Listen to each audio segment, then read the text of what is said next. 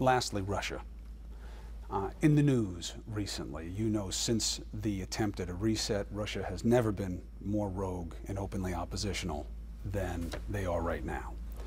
Your opponent has taken the approach of trying to cotton to Putin. He says he's a strong leader, stronger than the President of the United States. The reason he says he does this is because where has being confrontational gotten us with Russia?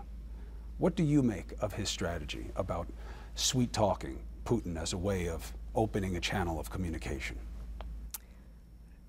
Well, I think his ignorance about Russia and Putin are dangerous. In an interview, he didn't even know that Putin had invaded and occupied Crimea.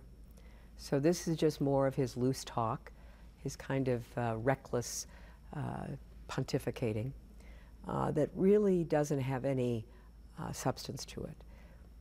I think that if there are ways to do business with Russia, we should always be open to it. That's what the reset accomplished. When Putin came back, he came back, I think, with the view that his highest goal had to be to prevent what he considers to be his neighborhood in Eastern Central Europe all the way to Central Asia from falling under European Union and American influence.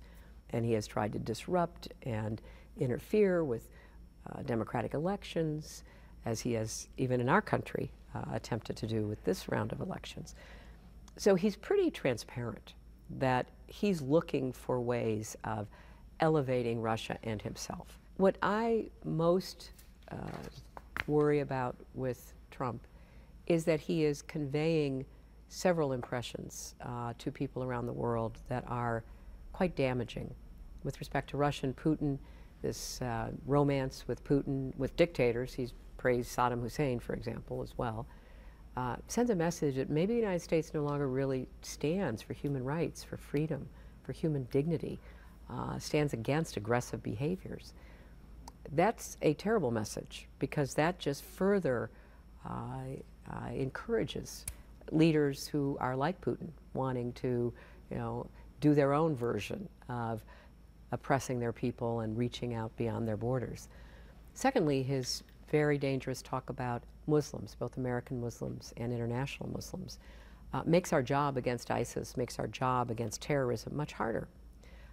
And we already know he's done damage. We already know from experienced intelligence and counterterrorism experts that leaders within ISIS are rooting for his victory. Now you combine a free pass for Putin on aggressive behavior and a welcome by ISIS that his language plays right into their hands and will give them more credibility in saying that this is some kind of civilizational war. We're going to have to undo the damage that he's already done in the campaign after this election and make it very clear the United States stands by our word, we stand by our friends and allies, we're willing to work with anybody, including, of course, Putin. I've had many conversations with Putin, but we're not going to do it by just rolling over and adopting his wish list, which is exactly what Donald Trump has done.